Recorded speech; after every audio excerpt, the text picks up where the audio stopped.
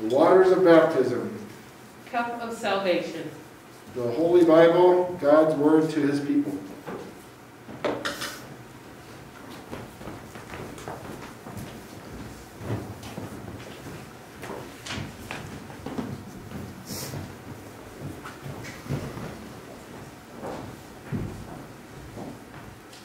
Good morning. Good morning. Warm welcome to all of you who are with us this morning and those who will be joining us as they look at things on the online. In our worship this morning we have a slight change. Our centering music will be number 50, Shine Jesus Shine, rather than the one that's listed in your bulletin. The number is up on the board there.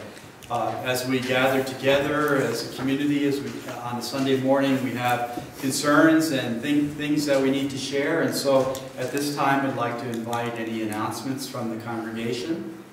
Are there any announcements?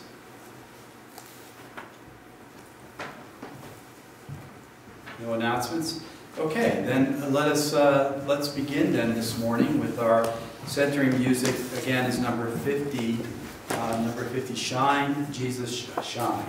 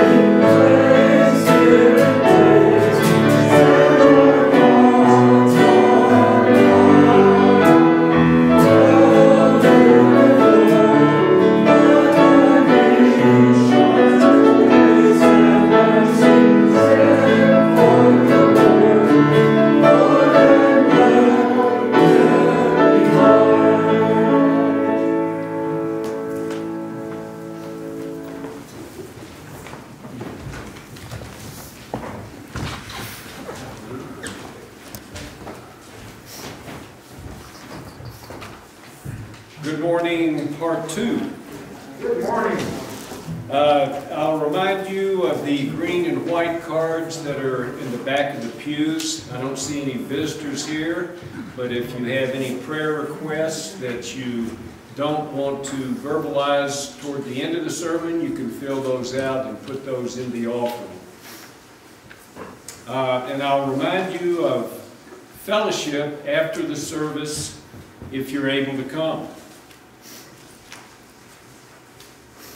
Would you join me in the call to worship and remain standing afterwards for the hymn of praise, which is number 555 in the blue hymnals. Make God your chief delight, in your heart's purest desire shall be given to you. The meek shall possess the land and delight themselves in God's generosity. The salvation of loving people is from God. God is their fixed point in the troubles of life. Amen. Amen.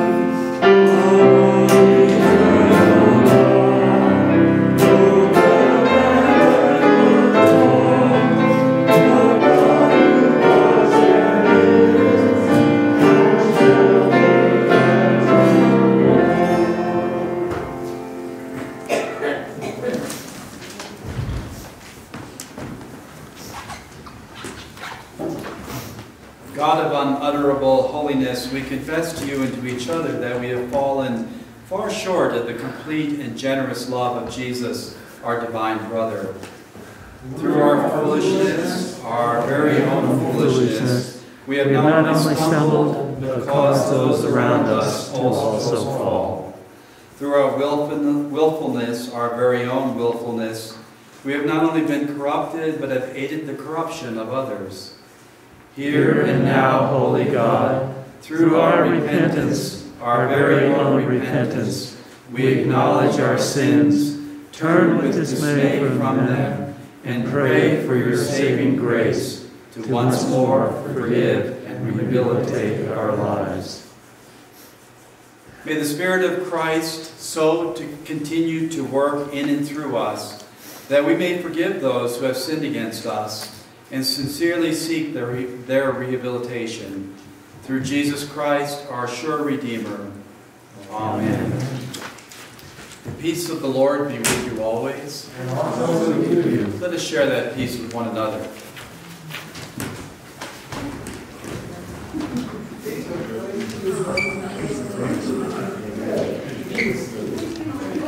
Peace to you, John. Peace of Christ, John. I heard from Dale in the email. He said he would be in next Sunday. He said he had fallen and hurt his back. He was arrested up today for DOT. He found a job cooking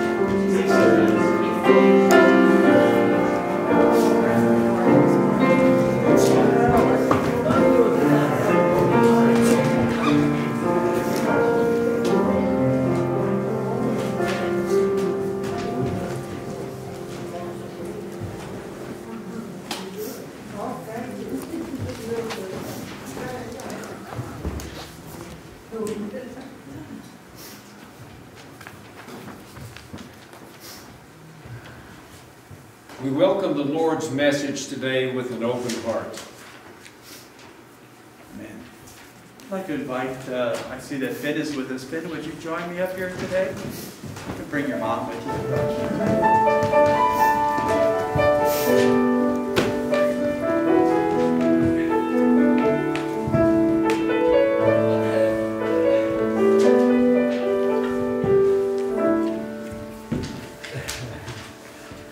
Good morning.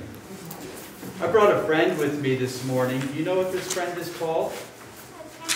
A cactus, yes. Cactuses are very special kinds of plants. I really like them. I brought this, whenever I go to Tucson to visit my family down there, I always bring some cactus back with me. Now, do you like hugs, Finn? Do you like to get hugs from your mom? Yes. Do you think you'd hug a cactus? No, nobody hug a cactus. In fact, that's the name of my story this morning. It's called Nobody Hugs a Cactus. I thought this cactus looked a lot like the one that I had. Hank lived in a pot. The pot sat in a window, and the window looked out at the empty desert. It was hot, dry, peaceful, and quiet, just the way Hank liked it. Hank is the name of the cactus. But every now and then, someone would interrupt Hank's peace and quiet. Hi, Hank, Rosie the tumbleweed called out. Isn't it a beautiful day? Hank ignored her. He just wanted to be left alone. Ugh. Yeah, he looks grumpy, doesn't he? Okay, so long, said Rosie cheerfully, and she tumbled away, and Hank was happy again. But just as he was beginning to relax, hello, shouted a tortoise. All right? Hello. Private property, yelled Hank. Keep out. The tortoise was so frightened he hid in his shell. Right? This Hank yelled at him. Look at Hank yelling. Hank was still yelling at the tortoise when a jackrabbit dashed by. Hiya, Prickles, she shouted. My name isn't Prickles, Hank yelled back, and stay out of my yard. Tumbleweeds, tortoises, jackrabbits, what's next, said Hank. A coyote came loping by. No dogs allowed, Hank yelled. I'm not a dog, said the coyote, and you are as prickly on the inside as you are on the outside. Before Hank could yell back at the coyote, a cowboy strode past. Keep off the grass, shouted Hank. What grass, said the cowboy. Seems to me somebody needs a hug. Too bad nobody hugs a cactus. Right? Hi, said a lizard. Who invited you, said Hank, and just in case you're wondering, I don't want a hug. That's good, says the lizard, because I don't want to give you one. And then he skittered away. An owl landed on the roof. If you're looking for a hug, said Hank, well, I guess I could give you one. Who, me, said the owl. You must be joking. And for the first time, Hank began to feel a little lonely. The next morning, Hank was feeling more sad on the inside than prickly. Maybe a hug wouldn't be so bad after all. The wind began to pick up, and an old cup blew by and stuck to Hank's face, and his arms were too short to get it off. Great, said Hank. After a while, Rosie the tumbleweed came bouncing by. I'll get it off you, Hank, she shouted. She jumped up to knock the cup off Hank's face, and then she tumbled away. Hank didn't have time to thank Rosie, and he felt bad about all the other times he had been so rude to her, so he came up with a plan. Hank decided to grow the best flower he could, and then give it to Rosie as a thank you gift. It took days and days, but at last it was ready, and he couldn't wait for Rosie to pass by again. And when at last she finally did come bouncing back, Hank held out the flower. Look, Rosie, he said, I grew it just for you. It looks like a cactus flower. Rosie was so surprised she jumped up and gave Hank a great big hug. It felt so nice Hank didn't want to let go, and as things turned out, he couldn't. Rosie and Hank had become stuck together, which is what happens when you try to hug a cactus. But they didn't care. After all, it's better to be stuck in a hug than stuck all alone. Right? Sometimes we feel prickly. Sometimes we don't necessarily want people around and everything, but you know, there's times when it's always good to get a hug and to even be stuck in a hug. Sometimes we don't always know when we don't always feel the love that God has for us through Jesus. But He's always out there, and He's always waiting for us to get stuck in a hug with Him. Amen? Amen. Amen. Jackson, may we borrow the Bible? You absolutely, it's not a borrow, it belongs to you. Oh, well. As it belongs to all of Do you us. want to bring the cactus too? Yeah, do you want to look at that, or do you want to help carry this The only thing- big Bible? It really is true that if you try to hug it, you will get stuck, so don't try to touch it. So we're going to take this big book back with us.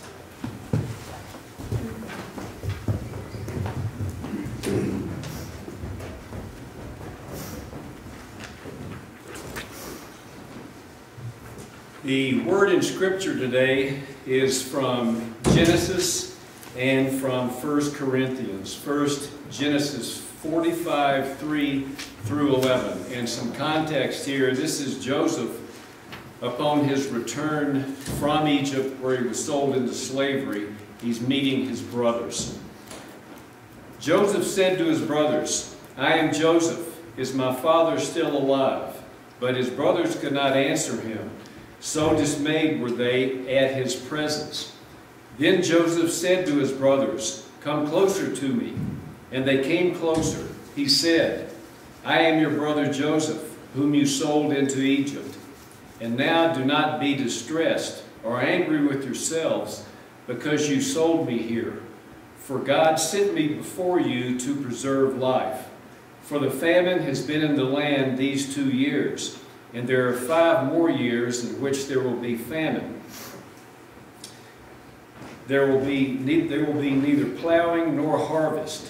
God sent me before you to preserve for you a remnant on earth, and to keep alive for you many survivors. So it was not you who sent me here, but God. He has made me a father to Pharaoh, and Lord of all his house, and ruler over all the land of Egypt. Hurry and go up to my father and say to him, Thus says your son Joseph, God has made me Lord of all Egypt. Come down to me, do not delay.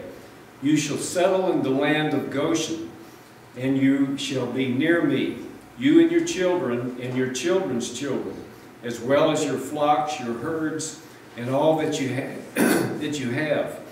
I will provide for you there, since there are 5 more years of famine to come, so that you and your household and all that you have will not come to poverty.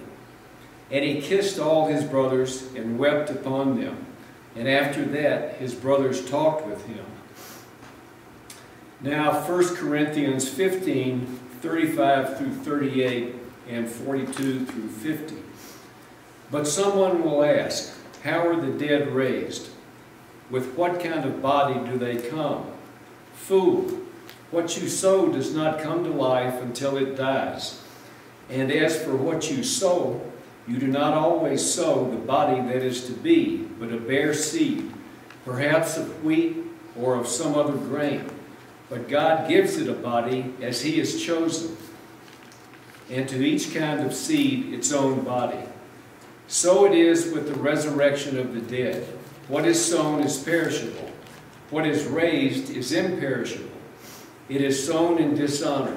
It is raised in glory. It is sown in weakness. It is raised in power. It is sown a physical body. It is raised a spiritual body. If there is a physical body, there is also a spiritual body. Thus it is written, the first man, Adam, became a living being. The last Adam became a life-giving spirit. But it is not the spiritual that is first, but the physical, and then the spiritual. The first man was from the earth, a man of dust. The second man is from heaven.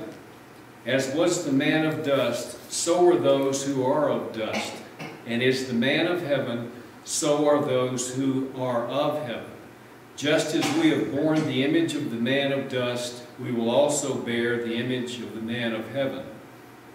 What I am saying, brothers and sisters, is this.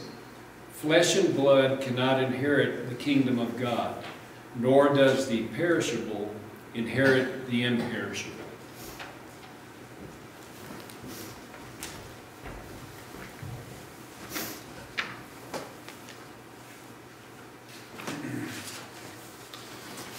We continue in our reading of the Gospel of Luke, chapter 6. And this is Jesus speaking.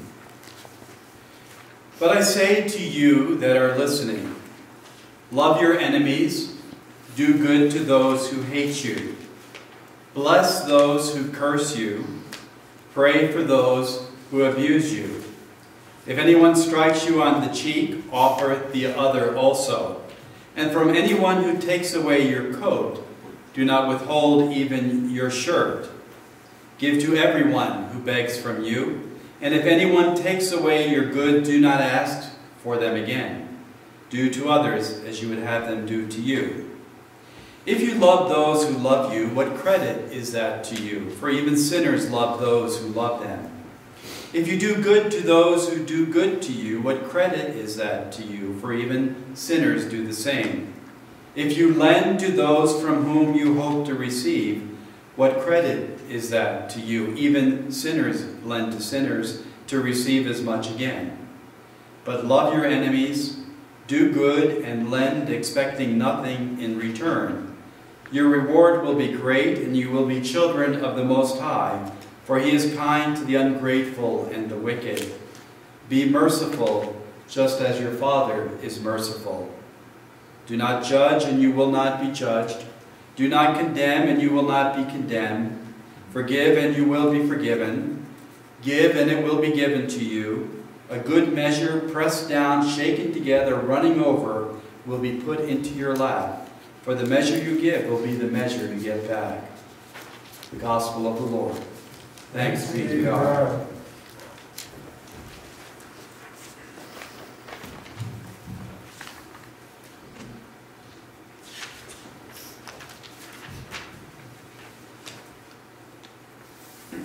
Will you pray with me? May the words of my mouth and the meditation of my heart be acceptable in thy sight, O Lord, my rock and my redeemer. Amen. Amen. Now, there was once a woman who unfortunately had been stuck in a marriage where she was one of those long-suffering women, and was well known for this. And so it was so bad that she longed for the peace and quiet that seemed to be that was part of the promise of being in heaven.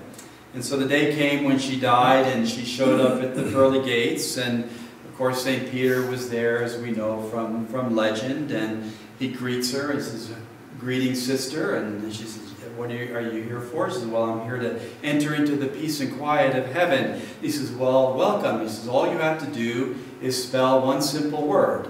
Spell the word love."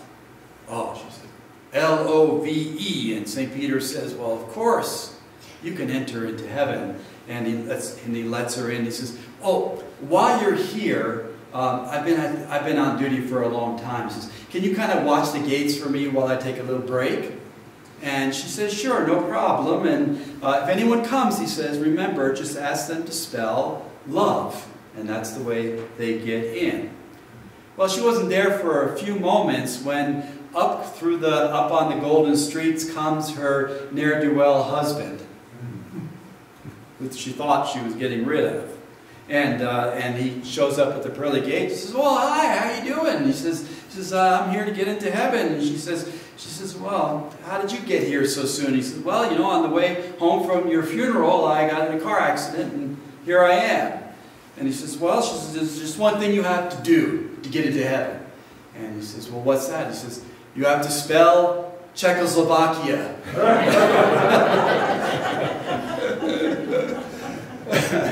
Well, what does mercy look like? Well, it certainly doesn't look like that, right? That doesn't look like that. It's not mercy, and that's really not how heaven works either. Heaven works because of the great and wonderful and tender mercy of our God, who offers us his great love purely as a gift to each and every one of us. So what does mercy look like? Seems to be sort of the question that Jesus is answering this morning as we continue in the Gospel of Luke. And how do we become people of mercy?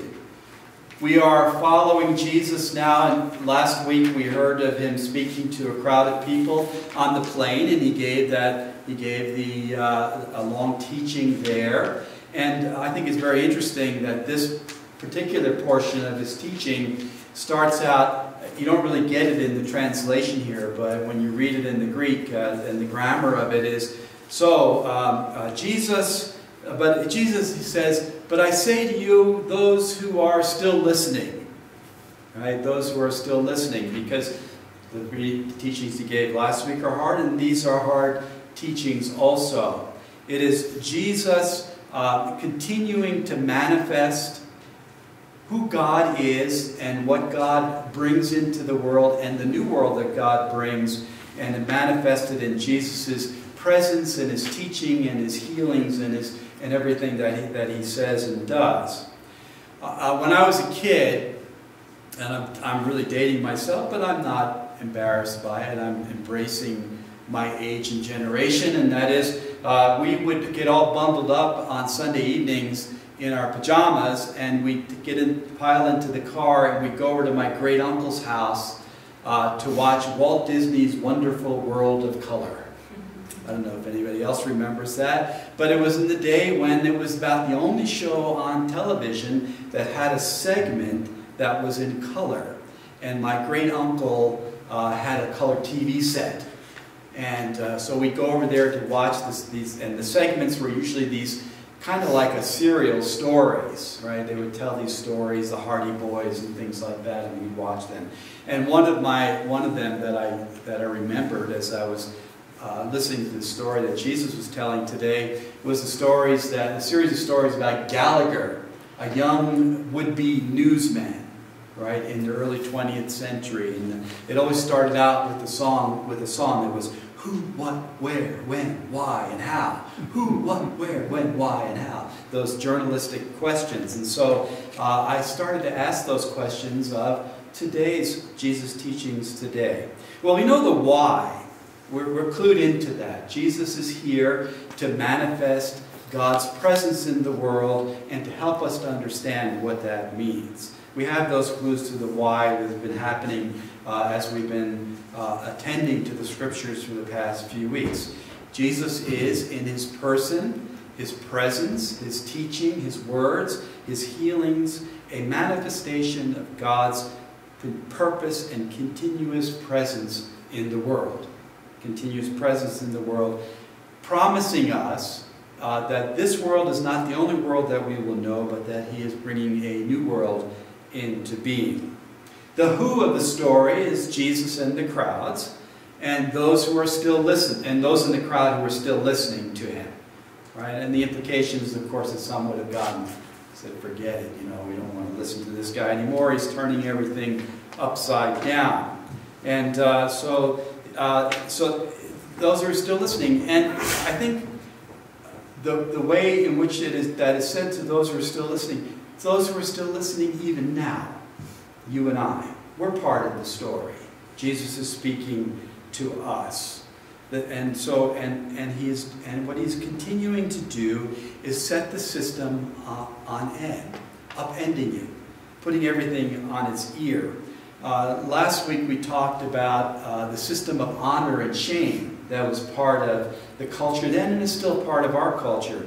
The part of the system that Jesus is addressing now when he says, be merciful as my Father is merciful, and then talks about all these things. Love your enemies, do good to those who hate you, bless those who curse you, pray for those who abuse you. He's turning upside down the system of patronage and of reciprocity. Right? Maybe those are big words, I don't know. But patronage and reciprocity, and it's basically tit for tat.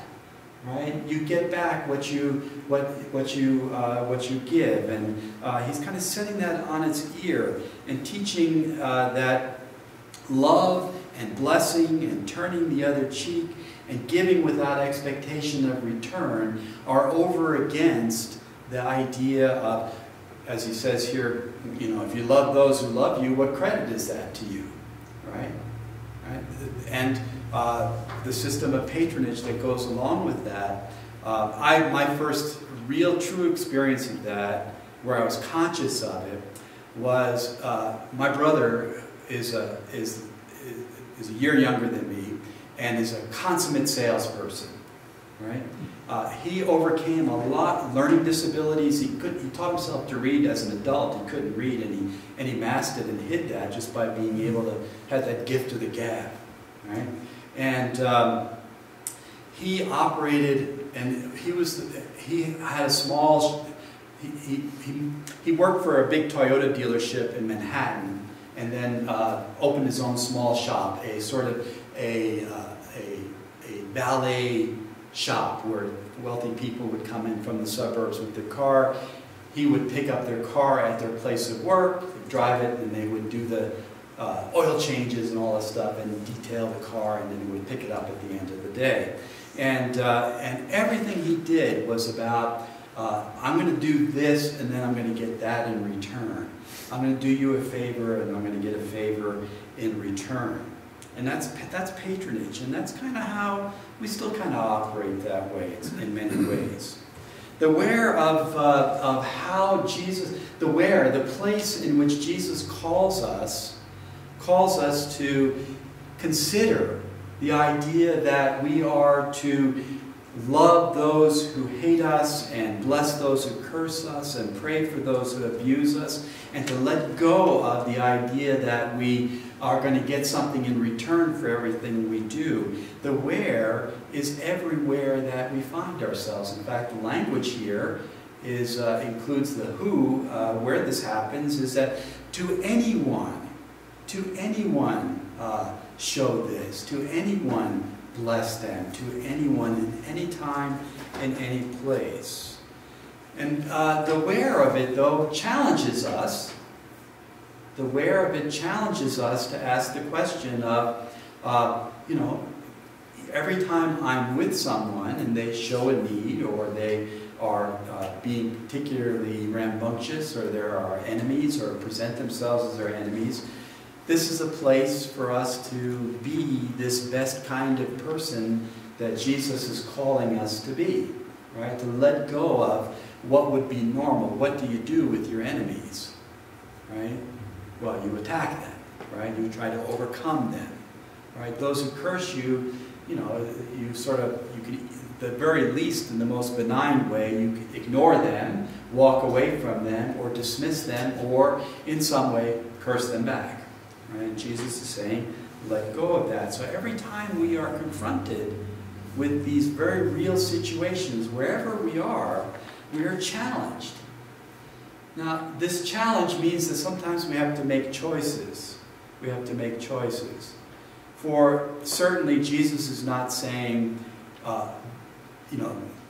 in blessing those who abuse us, or to love our enemies, that we are to constantly put ourselves in a place where we are being abused, right? Or where we are being attacked by our enemies. But we are faced with choices. And the when of this happening is as contemporary as each of those opportunities present themselves to us. Because the good news, and not the good news, but part of the grace of this scripture where Jesus is calling us into being this best self that we know we should be, is that it's addressed to all those who are listening. And it's not just putting you on the spot, BG, or you on the spot, John, or you on the spot, Jim. It's all of us in it together. All of us, wherever we are, whenever we are together, wherever we are, to continue to ask the question, is this an opportunity? An opportunity for me to love my enemy, to show love, to bless those who curse me, to pray for those who abuse. Is this the right opportunity? Tempered with the questions of, is this right and just, and when is it right for me to say, no, it is wrong for you to do these things, right? That's implied, but that's not part of what Jesus is teaching today. He's asking us to be the best that we possibly can be. We know that if we meet violence with violence, we perpetuate the cycle of violence. If we meet curse with curse, we perpetuate the cycle of cursing. If we meet abuse with abuse, we perpetuate the cycle of abuse. That's just common sense. We have examples of that, particularly this week with the celebrations of Martin Luther King, of a man who with everything in what he did, tried to be his best self and to follow these things, but never hesitated, when challenged, to call people out for righteousness' sake, for justice' sake. He is the one who said, the arc of the moral compass is long, but bends towards justice, right?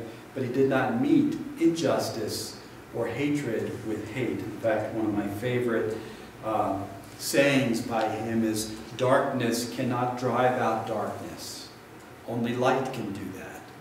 Right? Only light can do that. Hate cannot drive out hate. Only love can do that. So it's addressed, the grace note here, to all of us in this together, trying to figure out what it means to not meet violence with violence. And so the who continues to be not just me or you, but us, right? All of us who are still listening. Who are still listening this morning, not just to the preacher, but to what Jesus has to say. It's very, what Jesus is asking of us is very impractical in many ways, and sometimes darn near impossible. It sounds utopian, right? And we know what happens to utopian ideas and ideals in communities. They flourish and then they wither on the vine because people cannot keep up with all the demands of that. You know what utopia means, right? It's a play on Greek words. It means you, the prefix you, which means good, and topos, which means place, a good place. Very funny series streaming online for a couple of seasons now called The Good Place. Right? Have you seen that at all? Very funny, very satirical in the ideas. It looks like a utopia, but often what looks like a utopia never is. Right?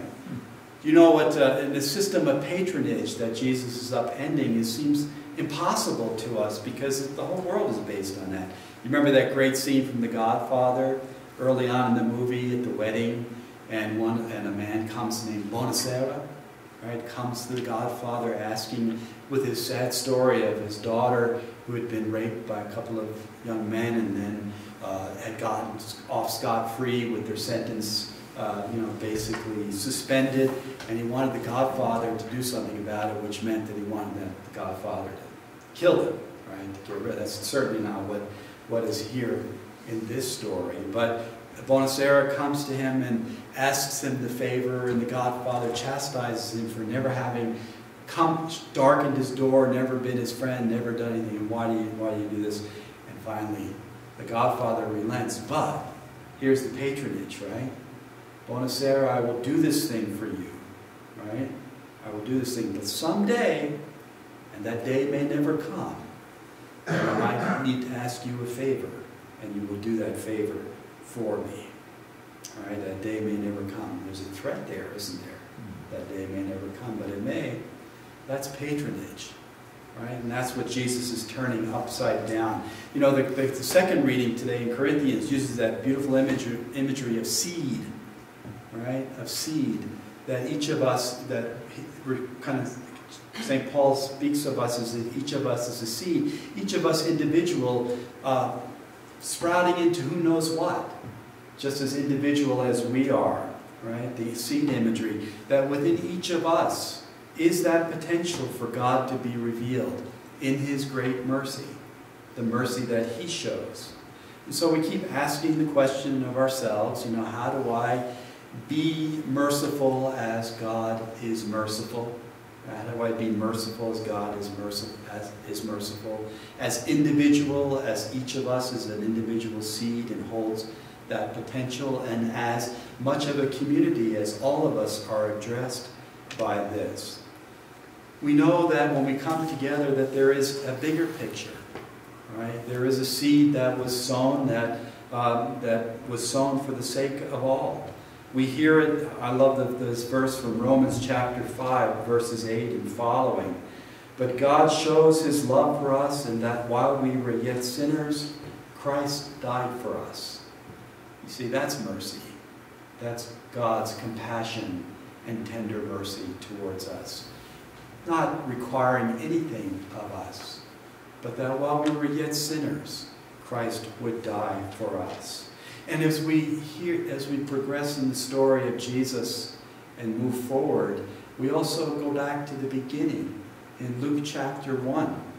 is the story of Jesus being presented at the temple, and the old man, the old priest Zechariah, is there, and he breaks out into song, and he recognizes in the infant child, "And you, child, will be called the prophet of the Most High, for you will go before the Lord to prepare his way, to give knowledge of salvation to his people in the forgiveness of their sins." Through the tender mercy alone of our God, when the day shall dawn upon us from on high, to give light to those who sit in darkness and the shadow of death. There is one seed that was cast into the ground, one seed that was raised up again into new life, the one who shows the tender mercy of our God in his very person from the beginning to the end, and continues to make known that tender mercy to each and every one of us. In the little things and in the big things, we are not alone. This story continues to come to us who are still listening, speaking to our hearts, offering us again and again the opportunity that as we fail, and as we always do, as we fail to be merciful as God is merciful, to seek repentance, to seek in repentance a restoration of our relationship with this Christ who died for our sins, and to hear again and again out of the tender mercy of God, our sins are forgiven, forgiveness, and to receive the consolation of that forgiveness, of a conscience that needs no longer be caught up in anxiety and worry and fear about being good enough, or have I done enough to deserve God's love. All of that has been turned upside down. For God's tender mercy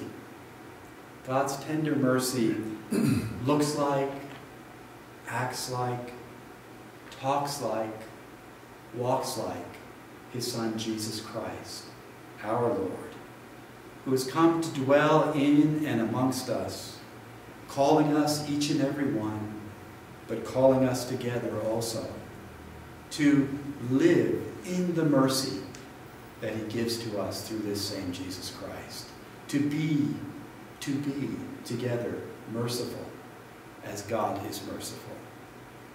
Amen. Amen.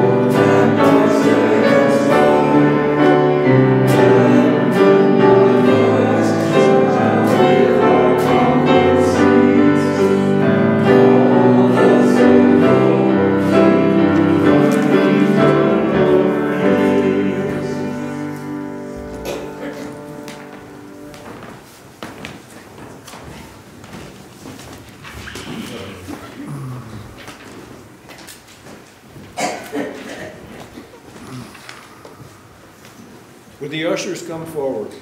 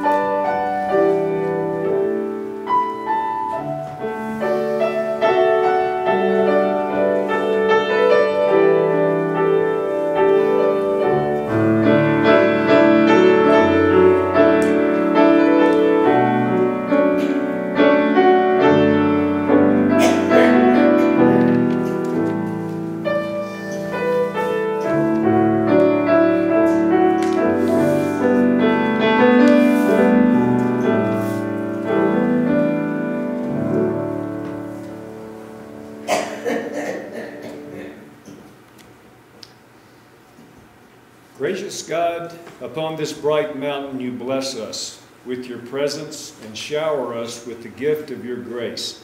May our offering of these gifts be used to reflect that bright grace in a world in desperate need of it. Amen. Praise God from whom all blessings flow. Praise God, all praises here below. Praise God among the heavenly hosts. Praise Father, Son, and Holy Ghost. Amen.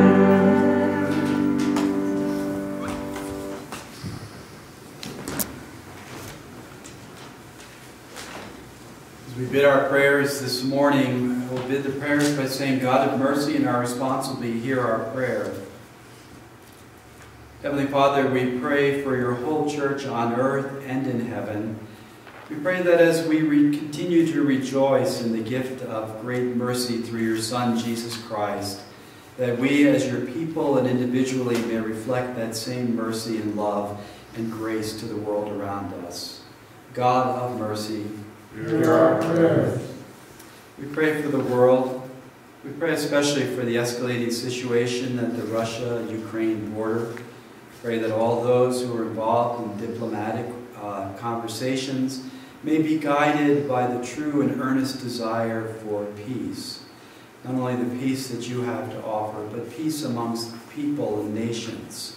Help us to learn how to take those first steps to break the cycle of violence. God of mercy, Hear our prayers. for state and local leaders who are navigating the difficult and ongoing decisions about how to respond to COVID-19 and mitigation efforts and masks and no masks and children in schools and all the things that go with it, help us to be found as supporters in prayer of all those who make these decisions. God of mercy, Hear our prayers. for the parents of children under the age of 5 who are continuing to wait for COVID-19 vaccine authorization for their children. God of mercy, Hear our prayers. for the people of the far-off island of Tonga. We think of them this morning as they continue to deal with the death and destruction and trauma inflicted by January's volcano and tsunami, as well as remembering those in our own community who continue to deal with the aftermath of the fires in the Marshall fires. God of mercy, Hear our prayers. in gratitude for generous and faithful stewardship of people here in this congregation and throughout the world who continue to gather and demonstrate their love and mercy to the world through their gifts. Each of these gifts being a seed that is put into the ground to bear fruit in its due season. May that fruit be the fruit of love and justice and mercy. God of mercy, hear our prayers. We pray for those who are ill or in the hospital. We pray for Leah, a beloved cat who's very ill. And we pray out loud or in our hearts for all those who are in our hearts and minds as they struggle with illness. For the family and loved ones of Uncle Les who has gone on to meet you, Lord. For Polly's and my friend Sherry, whose urothelial cancer has spread to her brain, for her husband and her friends, and for Polly, who's especially being supportive of her. For our friend Nini Kroenke, who's on ACC recovering from cancer surgery. For my friend Bob Payne and my friend Tommy Graves.